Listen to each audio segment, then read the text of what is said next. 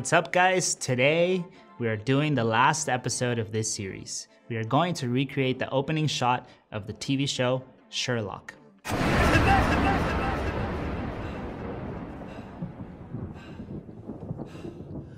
Curiously, the series begins with a shot of Watson, the secondary protagonist of this story. And what I like about this shot is that the hard lighting and the setting really go well with the idea that he's dealing with PTSD. This sequence of shots happens quite fast. First, we start with a macro shot of our protagonist, and then we cut to a shot from above as he quickly rises from the bed. Then we have a close-up shot from the side that seems to be done handheld and that has this blurred effect on the edges of the frame. And finally, we have another shot from above which lets us see the lines cutting across a protagonist's face and body while the camera is slowly sliding. I'll be honest with you, I thought the setup for this shot was going to be much simpler than it was. Let's take a look at how we did it. I knew that I wanted my close-up shot to have the wall in the background be the green wall in the room, because that was going to give me the closest look to the original. But in order to do that, I needed to rearrange the position of everything in the room. First, we moved the bed, but that meant that the window was going to be above our actor's head, which meant the direction of the light was not going to match. I don't know if this matters to you at all, but they're going to cover this window and the light is going to come from over here. So I blacked out the windows and added a Forza 500 to recreate the window light. Now this is where things started to get a little bit tricky to recreate the pattern on the bed. We took a small frame and we attached pieces of gaffer tape to it so that we could create shadows on the bed.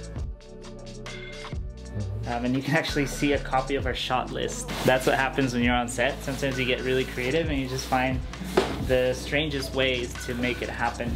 Once we started setting up for the macro shot, we noticed that we needed a bit of an eye light. And so we brought in a Pablo tube that we placed pieces of gaffer tape at different parts of so that we could break the light down a little bit. And then we shined it at just the right angle to get that eye light in the actor's eye. For the overhead shot, we came up with this really crazy rig to get it done. We extended a slider all the way, and then we put it on top of two C-stands that were on either side of the bed. And then we attached a gobo head on the slider so that we could put a gobo arm through that. And then at the end of the gobo arm, we screwed on a Manfrotto head where we placed our camera. To add the cherry on top, we used a Forza 300 ballast as the counterweight for our crazy rig. To try and recreate the blurred edges in the close-up shot, I put a piece of plastic wrap on the front of the lens with a hair tie, and then I dabbed a little bit of Vaseline on that. Wait. Too much? Yeah, I think it went too much. Yeah. Let's take a look at the final result.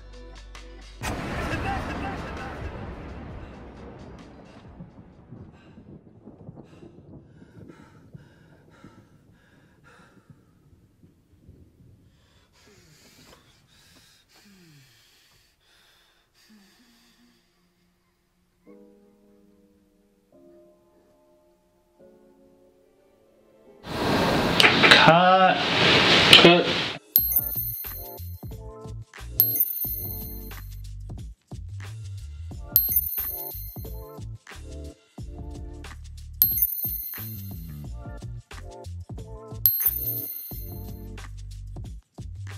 All right, hold up. Don't tune out yet because this is the last episode of the series, and so we're doing something a little bit different. On any project, there's always a constant battle between the production team and the creative team. The production team is obviously looking after the budget to make sure that the project can happen, but the creative team wants to deliver the best result. So I invited our producer for this project, Lucia, so she can talk a little bit about that.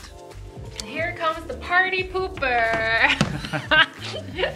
The challenge for our project was small budget but Hollywood quality. And I want to ask what you think is Hollywood quality. I think for me, Hollywood quality used to mean explosions, famous actors, stunts, crazy special effects. Although these are true, but I think what comes down to the essence of it is high impact. And most of the time, memorable shots in movies, TV shows, etc. happen at the beginning because they're trying to draw you in. So once we settled on doing opening shots, then we could figure out how to make it happen. So once you receive the initial budget, how do you break that down and prioritize? I think the single biggest element that could affect a budget of a project is really time. So one more filming day means more rental cost, means more crew cost.